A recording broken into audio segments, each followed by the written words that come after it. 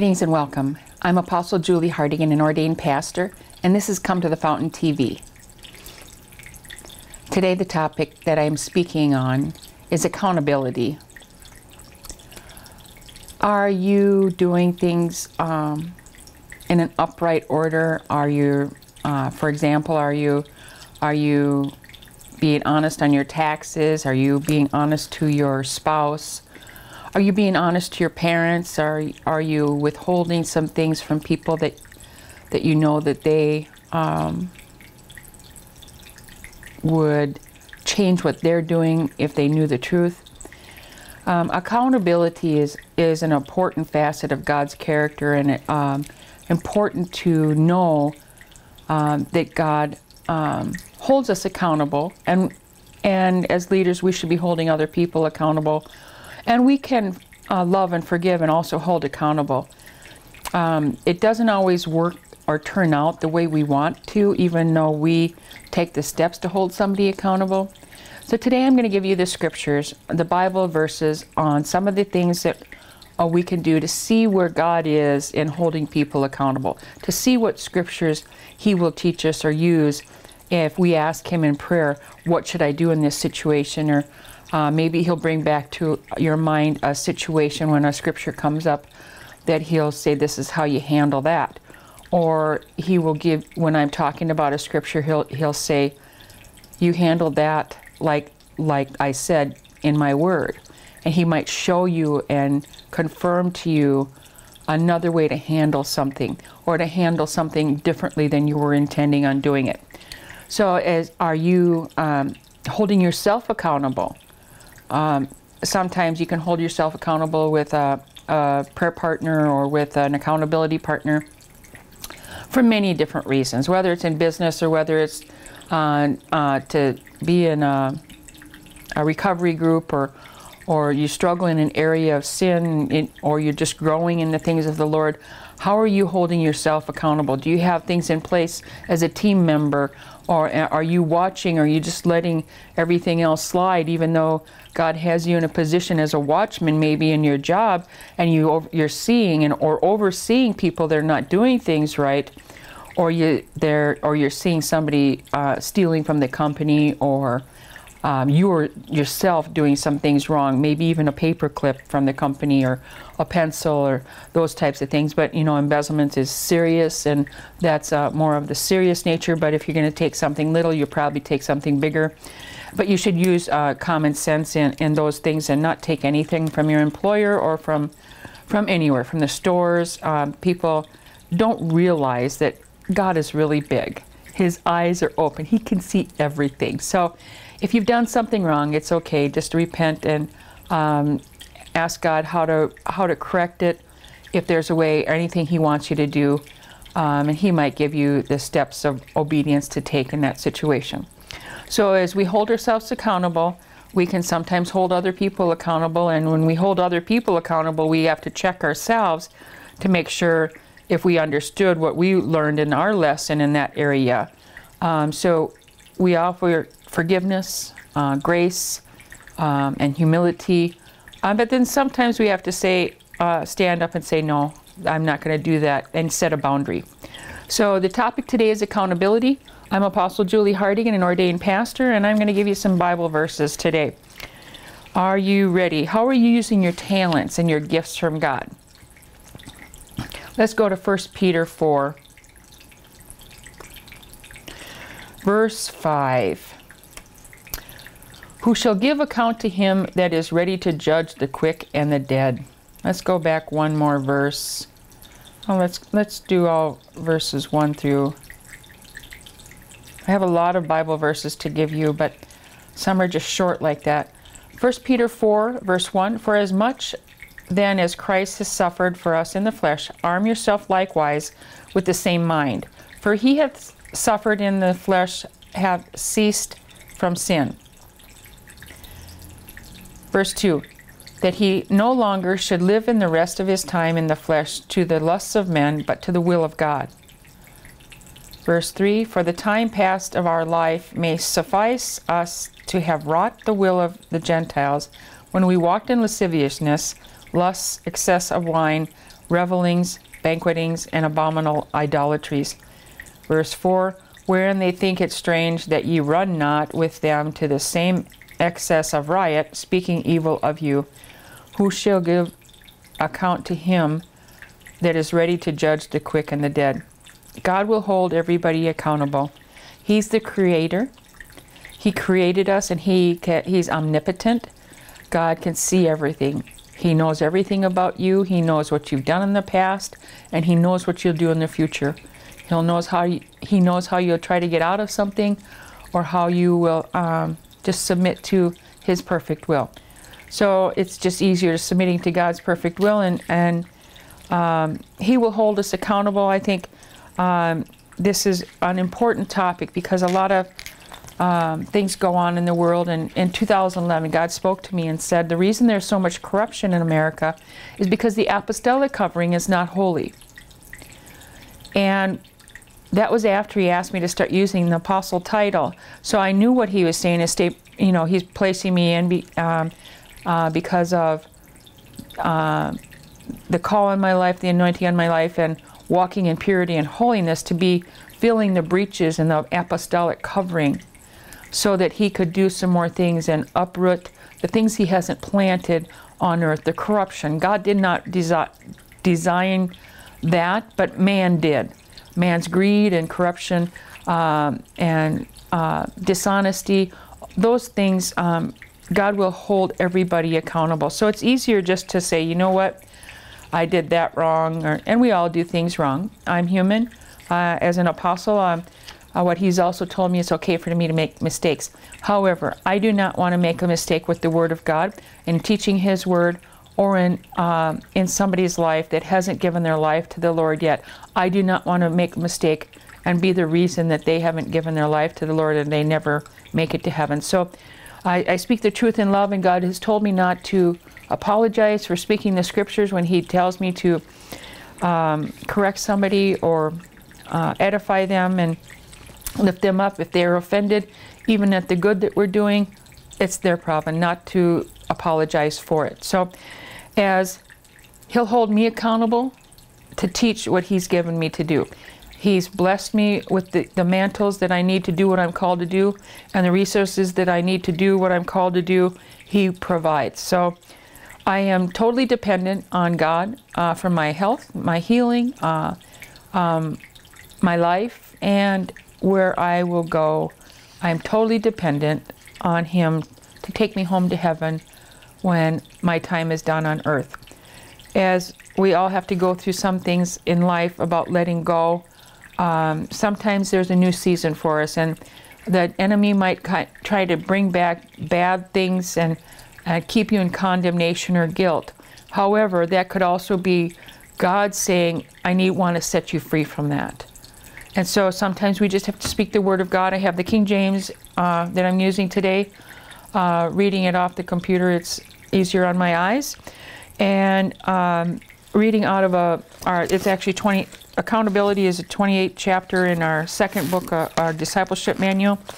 And I'm just, if you're watching me, I'm looking down at this little booklet. It's actually our discipleship manual, chapter 28 for accountability. Let's go to 1 Corinthians 4:1.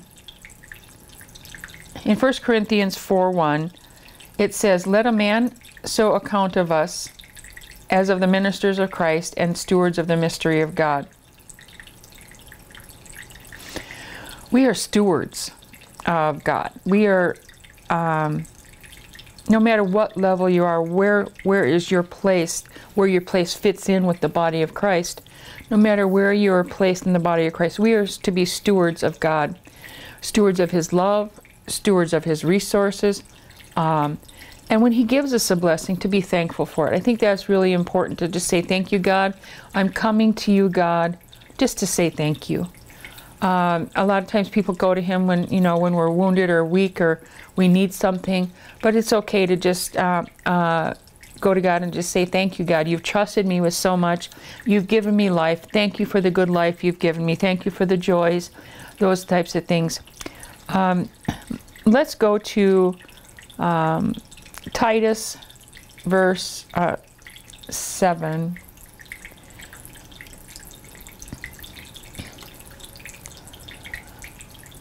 For a bishop must be blameless as a steward of God, not self-willed, not soon angry, not given to wine, no striker, not given to filthy lucre.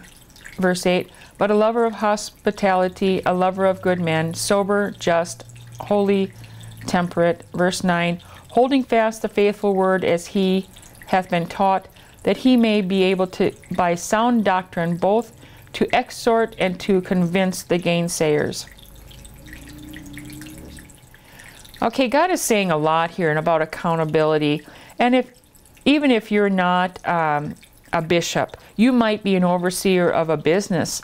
You might be an owner of a company, CEO, or even the male person.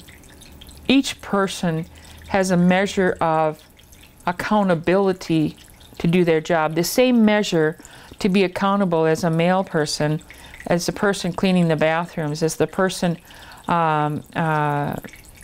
fixing the vending machines in the business, or the CEO. So as God watches, he can see all things. In this specifically, I will reference the church.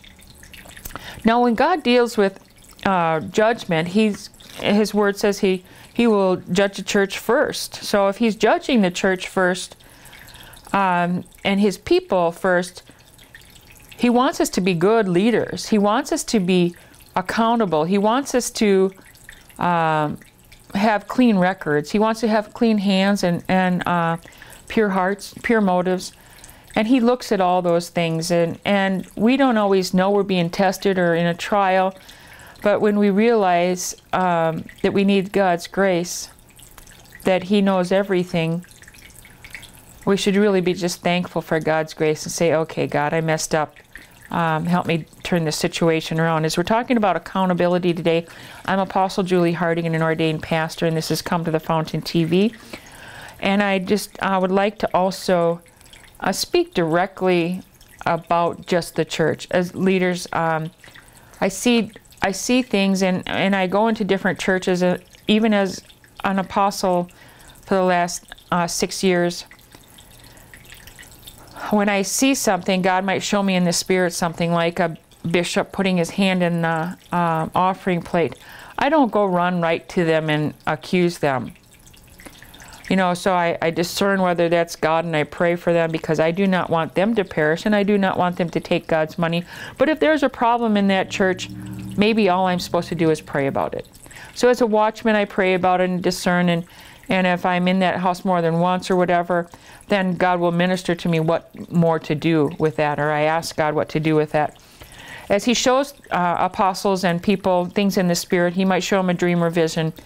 And it doesn't have to be the actual church building. It can be a ministry or a group of people meeting together that think that they can do things outside of God's word, outside of God's law. There was a time then I saw a Christian group, a singles group. They were going to have an event at a Unitarian church that does not lift up Jesus, and they told people to bring their wine and their beer. So that is not God. And God gave me the foundation of the principles was to speak about those things. Luke 1:15, John the Baptist never even let wine touch his lips. And it was his job to lead people to the Lord. And Daniel, he got the best gifts because, God purified him, and he didn't want the king's delicacies and wine. He asked just for the vegetables and water. So as he was tested, God refined him, and God gave him the pure gifts. So when you're in a church, you need to know that if they're not preaching the truth and purity, a pure message, a holiness message, then they need to be corrected, and God needs to do some things in that church. And sometimes all you have to do is pray about it, and God will change that thing. Sometimes God asks you to go say something to them. Or if you're the pastor, sometimes somebody has come to you and said, this is going on, and you ignore it. You don't pray about it. And you say, I'll pray about it, and then you reject the person that has brought you that very important message, and you align yourself with those that are willing to be tolerant to sin and not hold people accountable. And it grieves me to see so much sin on leadership teams. It grieves me to see in singles ministry where they place people into the singles ministry as leaders, the pastors do, and then they oversee it, but they allow the fornication over and over and over again. Some churches I've seen 4 or 5 times, and I try to mind my own business, and even when I'm at home, God has given me a vision of a woman having black underwear on. That's not what I want to see, and that's not really what God wants to see either. But people are supposed to be good examples of Christ's character. And if you're going to be held accountable, God places some of us here on earth as apostles or even laypersons to hold people accountable in the marketplace. But in His church, He is grieved by the sins going on, the fornication, the apathy, the adultery. And in singles ministry, I've seen in 2 situations where I had to hold somebody accountable, which rejected me for doing that. And there was actually 3 situations. I went to 3 leaders of different groups because they were allowing one man to lead, and they allowed a married man to come into a singles group to look for women. And they allowed him, and then eventually found one, and they allowed both of them to lead the groups. So as that was grieving to God, God asked me to take the steps to hold him accountable, and my reward is in heaven. But as I'm rejected from the church and kicked out of places and told not to come back because I'm doing what God asked me to do, that's the most important thing to me. I have to do what God asked me to do. I know the Word, and we're supposed to restore people in gentleness, but we can't restore them if they're not willing to repent. And the same man in particular that I saw in three situations, leading in 3 different churches, or 3 different groups, 2 churches and 1 group, leading on those teams, going to counsel people, which is a 4th thing that he was doing, when he himself was in the sin of adultery. The Holy Spirit opened my eyes and said, they're in the sin of adultery. What are you going to do about it? And I had to take that message to 3 leaders. And in the process of that, I had to discern what to do. And I went to another apostle and I said, this is what I believe God is asking me to do. What should I do? And he said, you have to do that. And then another situation came up with the same group of people with fornication on their leadership team. And I had to process that differently. And I got rejected by the groups and banned from the groups, and they aligned themselves together because they can sin and get away with it. And they want to lash out at me, telling me that I'm not an apostle. So as I'm working through that, the same man that was in the sin of adultery, I didn't just go in and make it my business. God had divinely placed me there. The man had come to me first and asked for prayer for a miracle to restore his marriage. And then I'm watching in this process, and the Lord has revealed to me he's in the sin of adultery, and I went, oh. Then I had to take the action with the 3 different groups. And while I was involved in one of the singles groups, I observed this man saying to people, boasting, when somebody asked him about him dating this one particular woman, he said, it's not good for man to be alone. So he misused God's word, and he was still married. And so I had prayed for him for a miracle to restore his marriage. And then I'm watching and hearing these things from this Christian man that's counseling other people and counseling couples. As I learned and grew with him, this is what's going on in the body of Christ, and it's not of God. And if God places an apostle in the land and you don't adhere to it, you'll be held accountable. My part is finished. I did what God asked me to do, and I'm still doing it, imparting that truth to you on what's going on. If you're a pastor or a leader, you need to know where your sheep are. Are they in beds of people they don't belong in? I've been to other churches where they say, well, that happens here. Well, why are you not bringing them into correction? Why are you not holding people accountable? There's enough scriptures here to say the truth. Other people have come to me with situations, and God has just blessed me with these things to teach on. They're a truth, not just out of the Word of God, but examples to give you. A woman came to me and said they're voting in 2 more elders of their church, and they both drink. I don't want to vote for either one of them. And she was having a hard time at that situation. And I grieved in the process, and I know that the heart of the Father was not in that situation, because that church has a recovery ministry. And when you put people on a board of a ministry, and you have a recovery ministry where your own leaders are drinking, you cannot possibly bring all the glory to God. You cannot possibly do what you're called to do. And in that situation, the male, there was a man and a female that she didn't want to vote for that were drinking. She also reported to me that he was giving minor children alcohol. So as I'm imparting this gift of accountability, you may be going, okay, you're speaking to me. God is speaking to me. You may be angry at me right now, but my gift is a blessing to the body of Christ. It's so people don't perish. It's so people don't have the lack of knowledge. It's so people can clean it up. It's so God can uproot what He hasn't planted. And so the very people that have cursed me because I've done what God has asked me to do, I can't worry about anymore. God gives me the healing that I need in my soul, my body, mind, and soul. I'm totally dependent on Him for that, but He's asked me to do some tough things.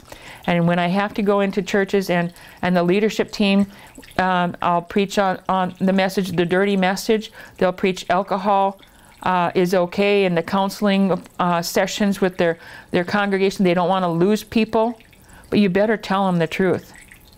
Homosexual marriage is not of God, and people can die and perish and go to hell without finding Jesus and without repentance. So if church is just a business and just a way to fellowship, then it shouldn't be called a church, and it shouldn't be in God's house. Just have a fellowship group somewhere if you're going to sin. If you know that your sin is going to lead you to hell, it's not God's will that any should perish, but all come to repentance.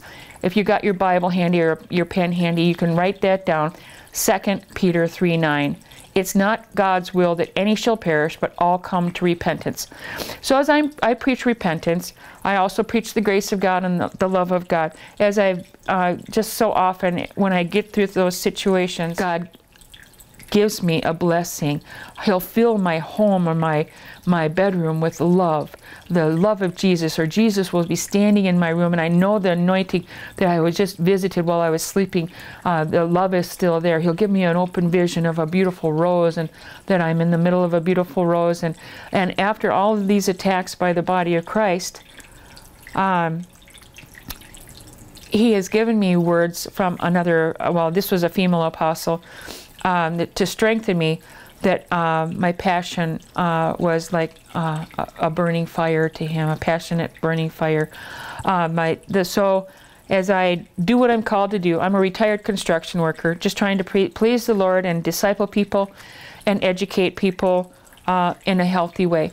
The things that we're teaching are not to destroy anything good that God has given you. It's to destroy the devil's camps, and the devil has to let go. The Word of God says, abstain from evil. I'm going to read from Luke 16 right now, starting at verse 1. And He said also unto His disciples, there was a certain rich man, which had a steward, and the same was accused unto him that he had wasted his goods. And he called him and said unto him, how is it that I hear this of thee? Give an account of thy stewardship, for thou mayest be no longer steward. Then the steward said within himself, what shall I do? For my Lord taketh away from me the stewardship. I cannot dig. To beg I am ashamed. Verse 4, I am resolved what to do, that when I am put out of the stewardship, they may receive me into their houses. Luke 16, verse 5. So he called every one of his Lord's debtors unto him, and said unto the first, how much owest thou unto my Lord? And he said, 100 measures of oil. And he said unto him, take thy bill, and sit down quickly, and write 50. Then said he to another, How much owest thou? And he said, 100 measures of wheat. And he said unto him, Take thy bill, and write 80.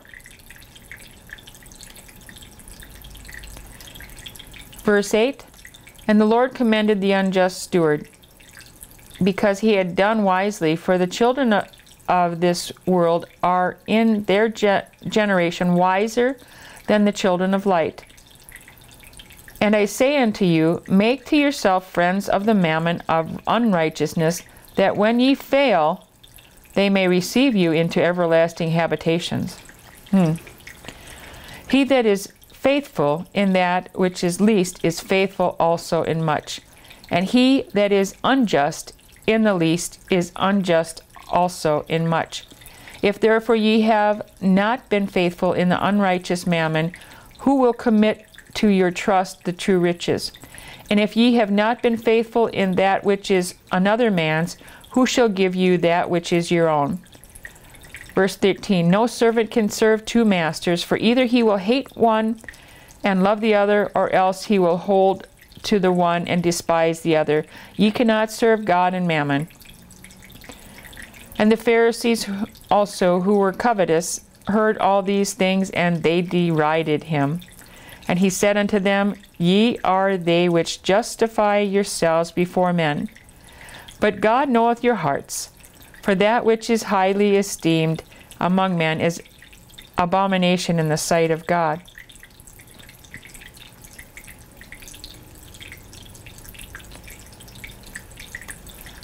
Verse 16, The law and the prophets were until John. Since that time the kingdom of God is preached, and every man presseth into it.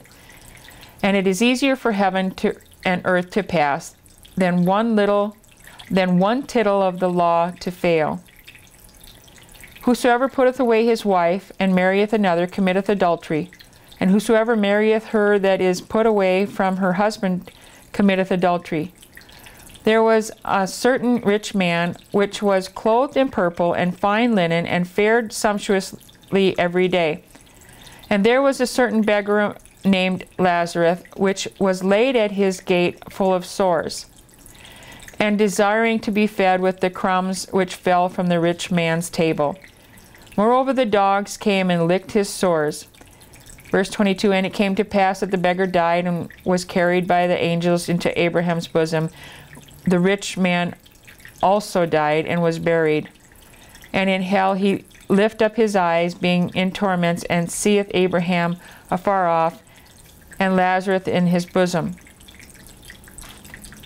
And he cried and said, Father Abraham, have mercy on me, and send Lazarus, and he may dip the tip of his finger in water and cool my tongue, for I am tormented in this flame. But Abraham said, Son, remember that thou in thy lifetime receivest thy good things, and likewise Lazarus evil things. But now he is comforted, and thou art tormented. And beside all this, between us and you, there is a great gulf fixed, so that which would pass from hence you cannot, neither can they pass to us that would come from thence. Then he said, I pray thee, therefore, Father, that thou wouldest send him to my father's house. For I have 5 brethren, that he may testify unto them, lest they also come into this place of torment.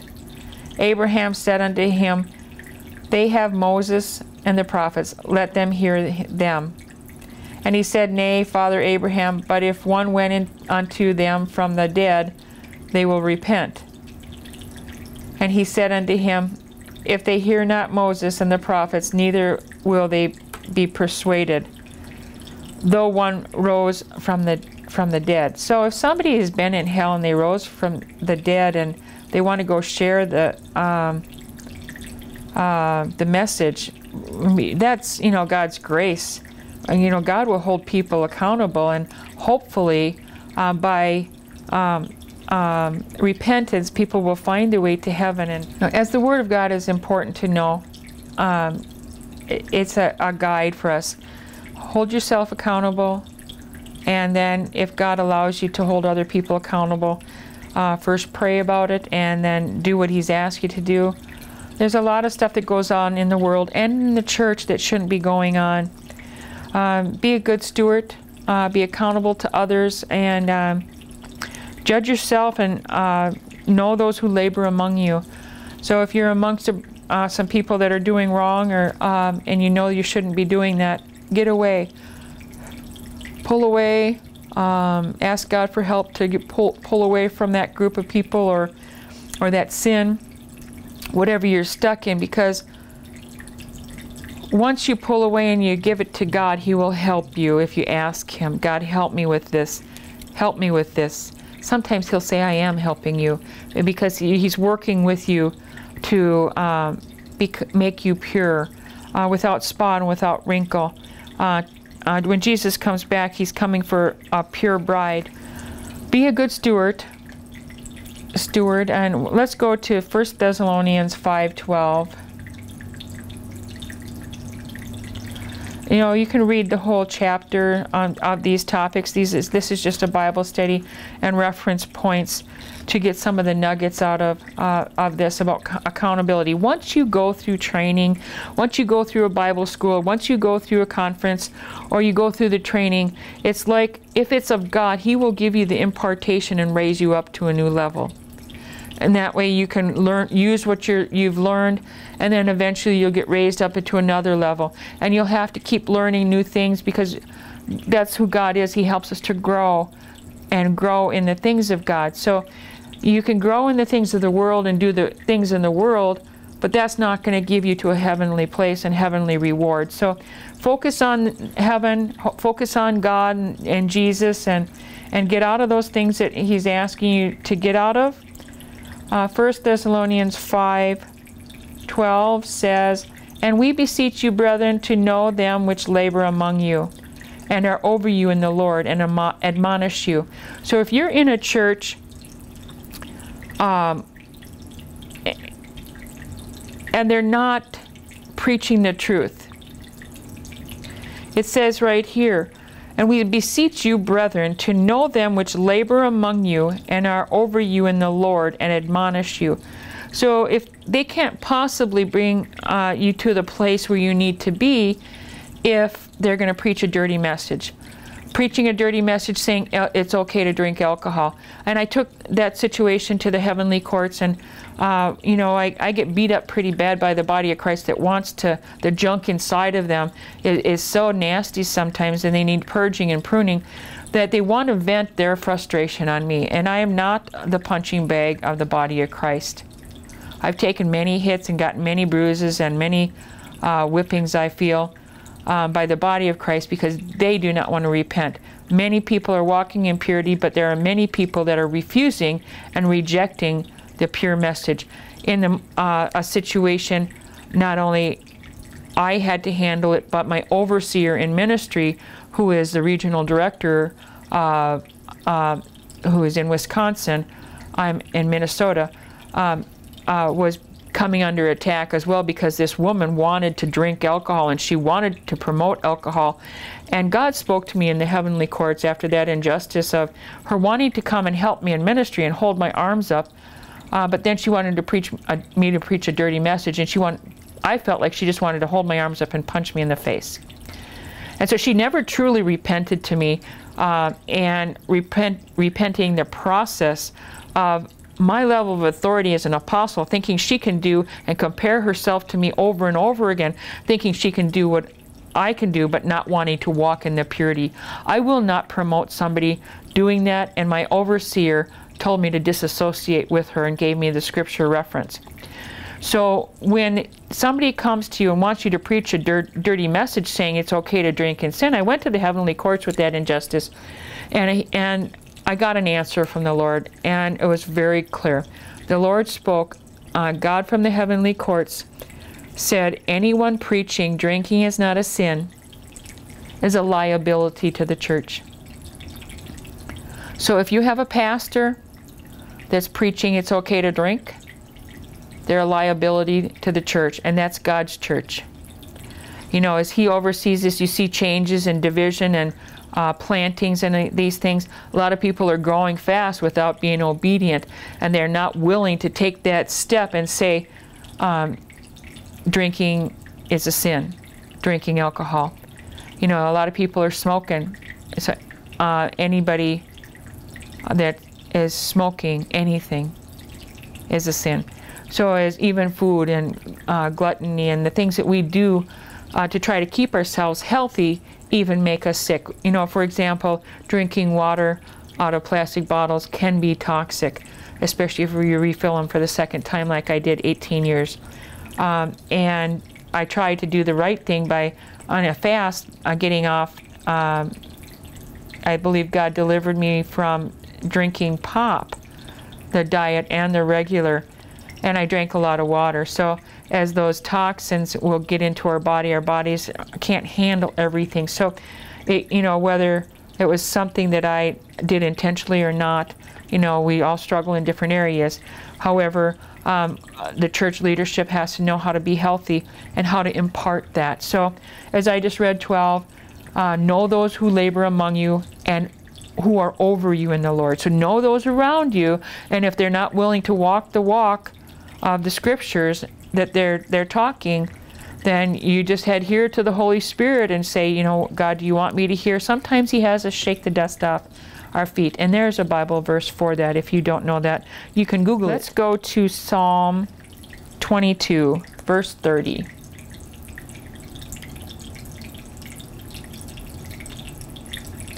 We're working through scriptures to be accountable. We have this accountability as chapter 28 in our second discipleship book. It's actually handbook B. And Psalm 22:30 says, "A seed shall serve him, and it shall be accounted to the Lord for a generation." You know, when I think about even just the word generation and a seed, we, as we grow in the things of the Lord and mature in the things of the Lord, we're tested and purified and refined and purged and all of those different things. But what God wants most is for us to impart our gifts to the next generation, as I'm doing to you, imparting the Word of God and the testimonies and getting rid of the fears and the doubts and the unbeliefs.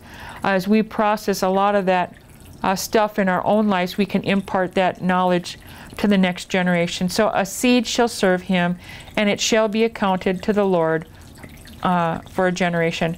I have to go back and read the whole verse to say it's more than that. However, God will take a scripture out there out of context to show you something. He will speak an answer to you if the scripture's out of context. It might not be about the whole Bible chapter. It might just be about an answer to something you've asked. It might be a correction to something you were believing that wasn't him.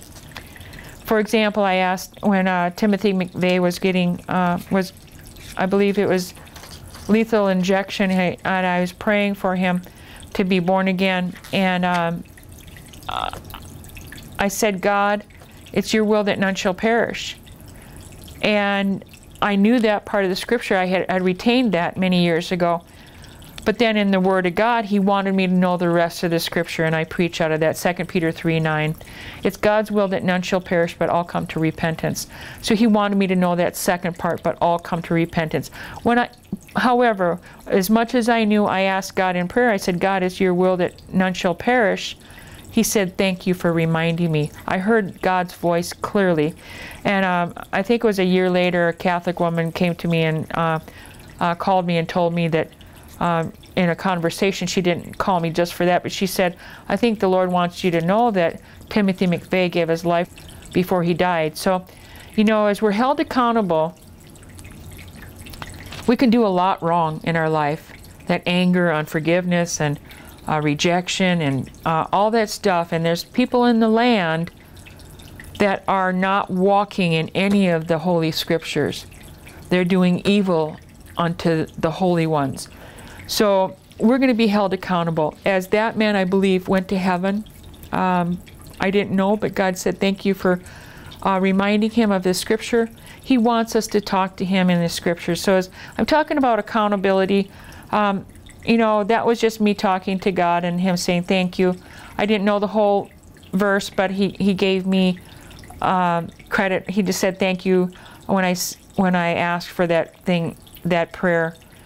Many people just say he should die and perish and go to hell, but I have a heart. I don't want to see anyone perish, no one. So I know for all eternity, if we can get everyone to heaven, it's much better than having to deal with the corruption and the things that we have to process on earth. And I'd like to go to Psalm 144, verse 3. Lord, what is man that thou takest knowledge of him, or the son of man that thou makest account of him? Man is like to vanity. His days are as shadow that passeth away. As I'm not reading the whole Bible verse, there's so much you can learn. You can just write down the scriptures if you want to do the study. We have the manuals, but you can go read from the beginning of the chapter, the whole chapter, and get the full context. However, God might speak to you with that scripture out of context, because 2 Peter 3:9 I will use in prayer, and I will use it to preach, but I would have to go back and reread it to tell you exactly what the whole chapter says. So as God takes things out of context, sometimes it's for a specific reason, a specific answer. So I'm just using these topics, the topical for this study. Daniel 6:2. I'll just start at verse 1. It pleases Darius to set over the kingdom 120 princes, which should be over the whole kingdom. Verse 2. And over these 3 presidents, of whom Daniel was first, that the princes might give accounts unto them, and the king should have no damage. So God places people in levels where people have to give account to them. And it's proper order to give account, a pure account to the Lord. And it's God's will that we walk in, do our business with integrity. And He will hold us accountable in this life or the next life. And hopefully we'll see the body of Christ and my impartation, even through teaching ethics, that to help people stay with clean hands and pure hearts and pure motives before the Lord. And if you do that to the Lord, and you know you're walking in purity with clean hands and pure hearts, no matter what anybody can come and falsely accuse you of, you know you're right with God, and for eternity you have that blessing. So you might have to defend yourself. However, it's easier to move on sometimes and not continue to defend yourself. Just make the point that God wants made and then move on, and do the rest of the work that He has. There's always something to do for the God. There's never a dull moment when you seek the Lord. There's no reason you have to be in the bars or in beds of you don't belong in, and there's a lot of people doing that. Matthew 12:22 through 37. As I do my part, God expects you to do your part, even if it means you bring in correction. I think I'm speaking to somebody right now. God is saying, I think it's a woman, and He's saying, you have children living in your home that are not married, and He doesn't approve of that. That is fornication. And I'm not sure who I'm speaking to, but it could be more than just that woman. Generally, when I see God speaking to one person, it's a multitude of people. So in that situation, it could be a man as well. It could be the people living in the fornication. We're on Matthew, I believe, 12, verse 22 through 37. Then was brought unto him one possessed with a devil, blind and dumb, and He healed him, insomuch that the blind and dumb both spake and saw. And all the people were amazed, and said, Is not the son of David? Is not this the son of David? But when the Pharisees heard it, they said, This fellow doth not cast out devils, but by Beelzebub, the prince of the devils. And Jesus knew their thoughts, and said to them, Every kingdom divided against itself is brought to desolation, and every city or house divided against itself shall not stand. And if Satan cast out Satan, he is divided against himself. How shall then his kingdom stand? And if I, by Beelzebub, cast out devils, by whom do your children cast them out? Therefore they shall be your judges. But if I cast out devils by the Spirit of God, then the kingdom of God is come to you. Or else how can one enter into a strong man's house and spoil his goods, except if he first bind the strong man, and then he will spoil his house? Verse 30. He that is not with me is against me, and he that gathereth not with me scattereth abroad. Wherefore I say unto you, all manner of sin and blasphemy shall be forgiven unto men, but the blasphemy against the Holy Ghost shall not be forgiven unto men. Verse 32, and whosoever speaketh a word against the Son of Man, it shall be forgiven him, but whosoever speaketh against the Holy Ghost, it shall not be forgiven him, neither in this world, neither in the world to come. Verse 33, either make the tree good and his fruit, or else make the tree corrupt and his fruit corrupt. For the tree is known by its fruit. Verse 34, a generation of vipers, how can ye, being evil, speak good things? For out of the abundance of the heart the mouth speaketh. A good man out of the good treasure of the heart bringeth forth good fruit, good things, and an evil man out of the evil treasure bringeth forth evil things. But I say unto you, that every idle word that men shall speak, they shall give account thereof in the day of judgment. For by thy words thou shalt be justified, and by thy words thou shalt be condemned. I'm talking about accountability today, and these are the Bible verses that we're using in this Bible study that I've created for discipleship. You know, we can go back in any of this and pick out something that God has asked people to do. But if I cast out devils by the Spirit of God, then the kingdom of God is coming to you. You know, going into some of this, when did the church stop casting out devils? You know, going into some of these things where I've walked into a church and somebody's asked me to pray. The minister at the church has asked me to pray for a woman. And the woman had, I feel, you know, she's at the altar.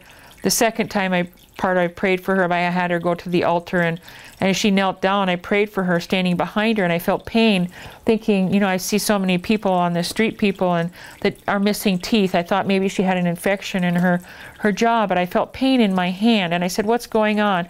Now, she had her face towards the cross, and I was behind her, so she couldn't see me, but I could feel that pain in her jaw, and I said, what's going on in the left side? And she said, I have a demon in my left eye. And so as we bind them and ask God to remove them or cast them out to the feet of Jesus, or those things, a lot of the church doesn't understand that. People are walking in sin and they're doing things and they can't get free. And they don't know to go to the church. They're afraid to go to the church. They don't want to go to the church because that means repentance. And they don't even want to go to a shelter sometimes because that means repentance. So, you know, there's a lot of dysfunction in the world, and there's a lot of people that will walk right by people that really need help.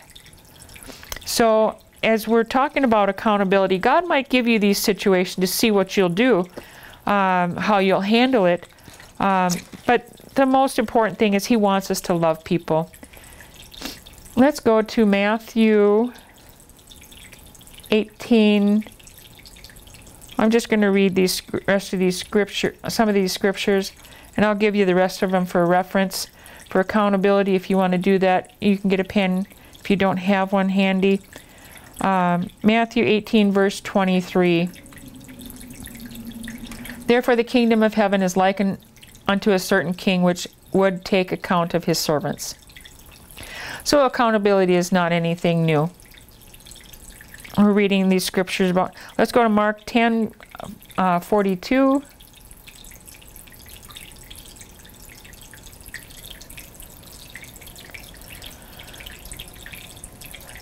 But Jesus called them to him, and saith unto them, Ye know that they which are accounted to rule over the Gentiles exercise lordship over them, and their great ones exercise authority upon them. You know, you have to read the whole chapter and specifically if God is speaking to you. So read Luke 16 verse 2. Read Luke 21 verse 36. Read Acts 19 verse 40. Romans 14 1 through 23. 1 Corinthians 4 1. Galatians 3 6. Hebrews 13 1 through 25. And 1 Peter 4 1 through 19. Let me read those again to you, where I'll just give you all the scriptures that I had, and you can write them down if you're writing them down. Starting from the beginning, 1 Peter 4 5, 1 Corinthians 4 1, Titus 1 7, 1 Thessalonians 5 12 I referenced, all of Luke 6, Psalm 22 30, Psalm 144 3, Daniel 6 2, Matthew 12,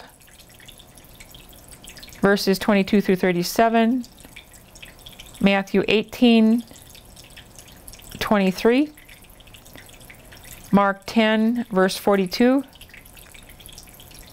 Luke 16, verse 2, Luke 21, verse 36, Acts 19, verse 40, Romans 14, 1 through 23, 1 Corinthians 4 1, Galatians 3 6, Hebrews 13 1 through 25, and 1 Peter 4 1 through 19.